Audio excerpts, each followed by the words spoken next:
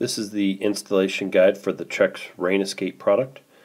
This is the installation detail for using the TrexRainEscape product on applications that don't have flashing.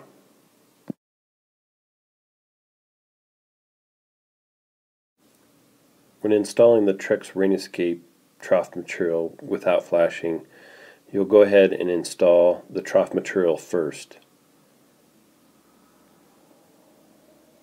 We do recommend using flashing in most applications, but we understand that in some cases, whether you're going up against brick or stucco, you cannot flash behind. The reason that we want to put down the trough material first is that the butyl caulking that we use is very sticky and messy, and to keep the area clean and the caulking covered, we install it after the trough material is in. You'll just lift up the trough material and you will run a heavy bead in between the ledger board and the house, making sure that you fill all voids, cracks, and crevices.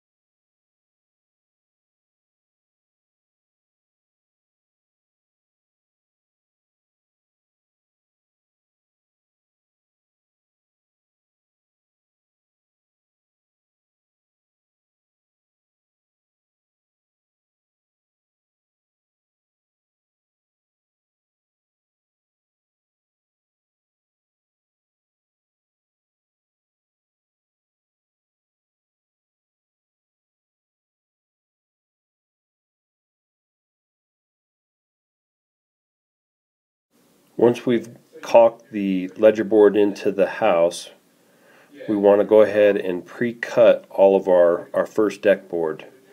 The reason that we want to cut this and measure to make sure it fits is because once we put down the second layer of caulking, to remove the deck board would be messy.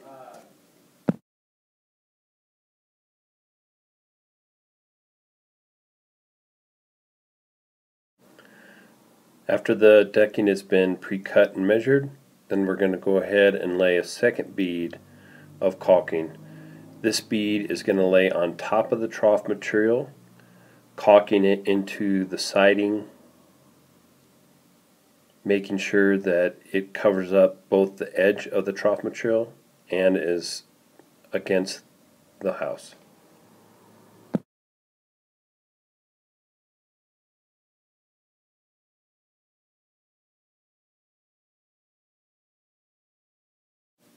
Once that's done, then we can install the deck board and attach to the joist.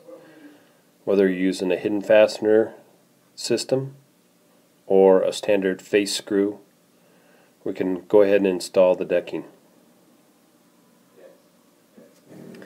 Because some decking manufacturer warranties will not allow you to caulk the deck board into the siding,